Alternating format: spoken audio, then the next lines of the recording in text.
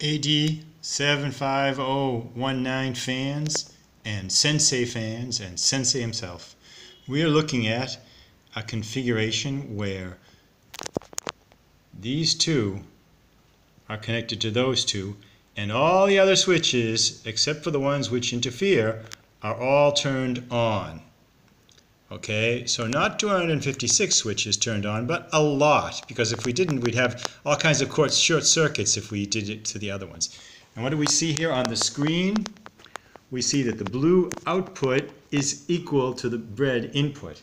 And now, you're going to just have to trust me as I click on the turn all connections off.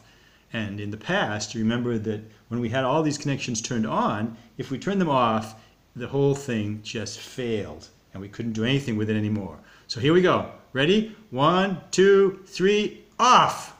Off! It works! It completely works. And now we're going to try just to see if other things work, because that was not just turning it off, but we have to be able to use it again. So we're going to try a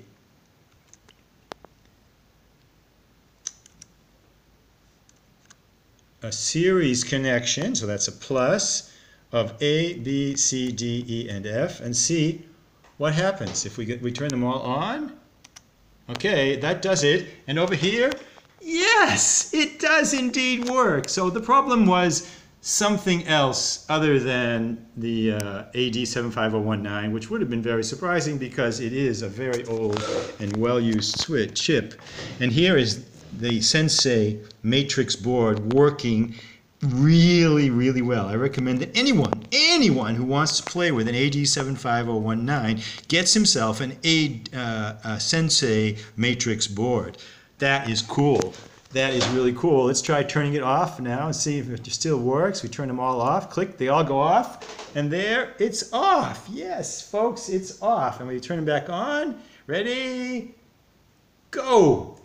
Oh, there it goes. Gee, God, great. It's unbelievable. Thank you, SENSEI. You have really made a huge contribution to the life of Pi guitars and AD75019 users throughout the world.